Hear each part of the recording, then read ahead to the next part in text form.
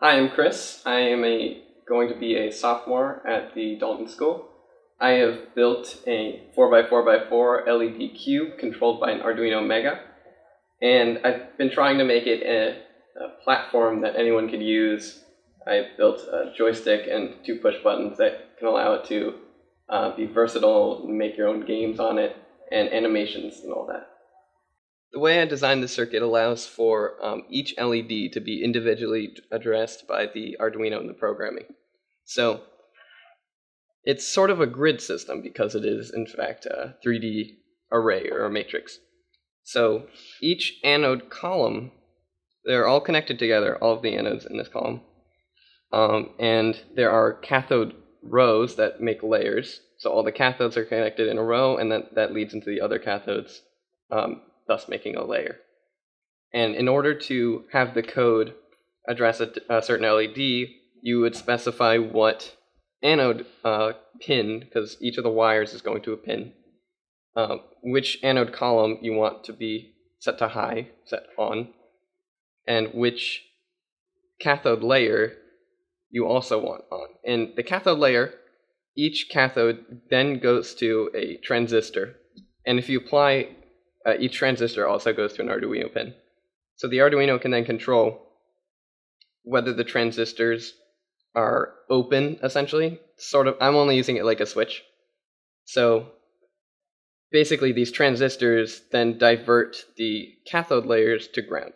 So if it's not grounded, you won't see that layer lit. If it is grounded, then it is.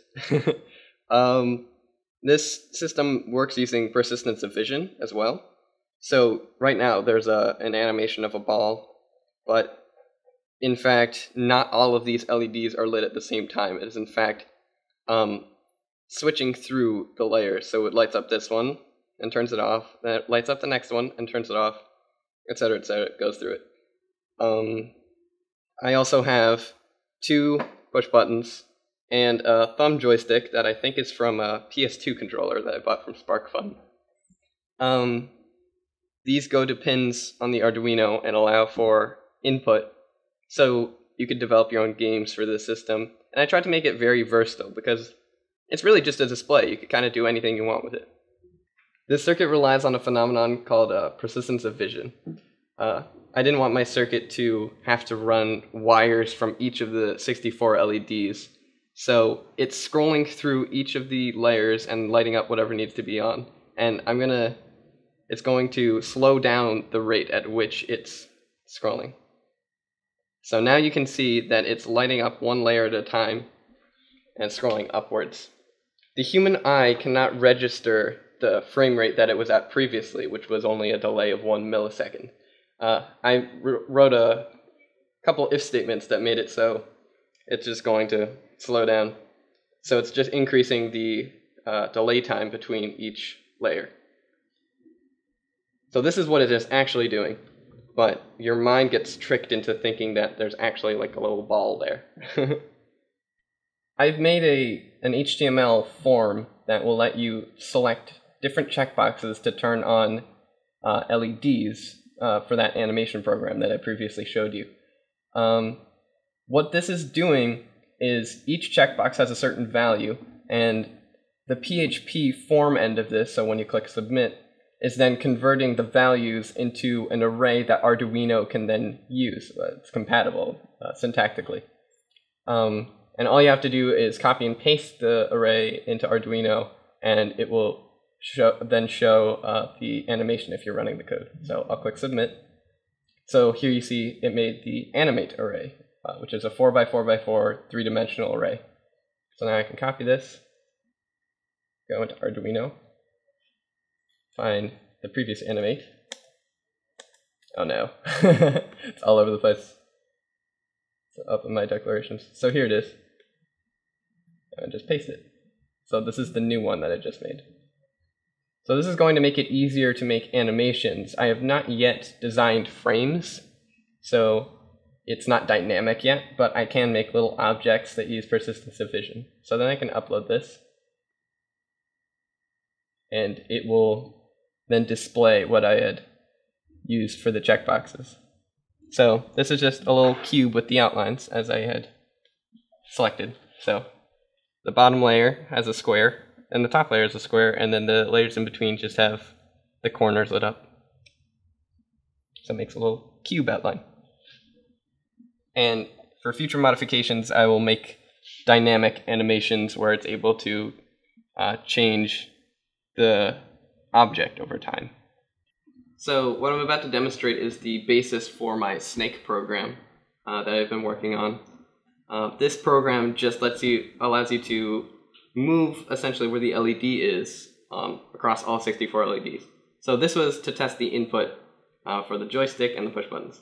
So if I move the joystick, it exceeds a threshold and then basically pushes the LED that's currently on over one. It's not physically doing that, it's actually setting this to low and then the next one to high, according to which direction you toggled it. So you can move around in the 2D plane. You can also wrap around any of the axes. So if you go off this end, it'll pop up over here, vice versa. Same for y-axis, and even the z-axis. Actually couldn't tell which button I was pressing, because I'm backwards. But yeah, it's really cool. And I hope to make Snake in 3D, where you keep getting longer as you eat food, and if you bump into yourself, I don't know, I guess you would eat yourself or something, but then it's game over. And I really want this to be a platform for anyone who wants to use it. Can develop their own little games, animations, and whatnot. And I'd like to make this available as a kit on some sort of website. I would have to say that my favorite part of the BlueStamp experience was having the instructors in the room with you, and the ability to have them guide you and really get you towards your goal and completing your project. Without that, if I was at home, I'd be researching stuff online and I don't feel like I would be getting anywhere. But I decided that I really wanted to enroll in BlueStamp because of that one-on-one teacher-student experience that it seemed to offer. It did. My favorite part about the project that I've been working on is, I don't know, I really like LEDs, they're cool. It's fun to program, and I feel like I've learned a lot of programming. I had to do a lot with arrays, which got very complicated because I was using 3D arrays. The hardest part about my project currently, I've been working on Snake. And Snake is requiring a lot of attention to detail in the code, and I have to debug it a lot, and it's getting very complicated. But I hope to debug it and get it working so I can put it on the GitHub and other people can use it. And where I hope to go with this project, I think it would be a good idea to make this into a kit, because I guess I can hold it up. Because this proto board, it's basically just a base for my design, but I don't really need this big space. All I need is something about this big that can hold all the resistors and all the anode columns. So if I use Eagle to develop a circuit that I could then manufacture, I think that giving that idea to some website like SparkFun and merchandising it essentially so that I somehow get some of the profit from it, I think that would be really neat, because profit is better than no profit. I don't know. And yeah, I think that it would be a really interesting kit, and I could make a following around this project, and I think that it would be really cool to make an Instructable and have other people learn how to make this project, because I was really interested in LED cubes before I came here, and I didn't know how to make it. And I just think that I can pass on my knowledge to others, and I can make a little community around this project.